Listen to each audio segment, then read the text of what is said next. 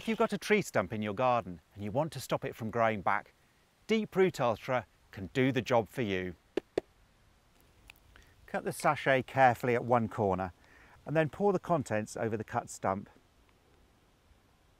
One of the great things is that if you're treating an old stump, you will drill holes in it first and then you can pour this liquid straight down into the hole and it starts working immediately.